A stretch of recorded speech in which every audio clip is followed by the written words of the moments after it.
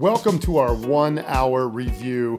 This week we're reviewing the NewTek PTZ3. We're not going to bore you with a long unboxing, similar to previous packaging, although this one comes with a mini XLR to XLR adapter, a remote, a wall mount, along with an AC adapter.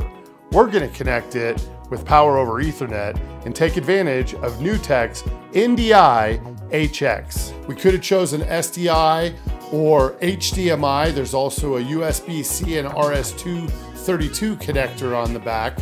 We really liked the way this one worked. We simply had to choose inputs in our TriCaster and it showed up and it was ready to go. Very clean integration. This is about 10 minutes in. We were able to get the camera working. We took it outside.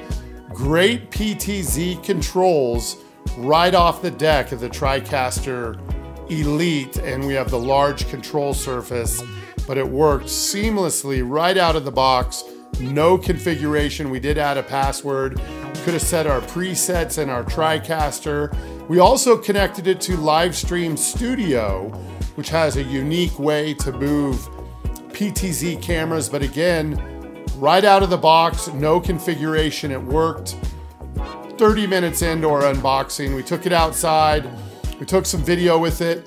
It worked well outside in the sunlight, and what we were really impressed with was the zoom. And the Ptz Pan was awesome. Indoors, even better. Again, these are default settings. We didn't go in and correct any of the color. In the web interface, all the settings you could imagine for color correction, frame rate, speed. You can even do HEVC, which is impressive. All in all, we thought this was a great device. In 1 hour, we were able to get it out, use it.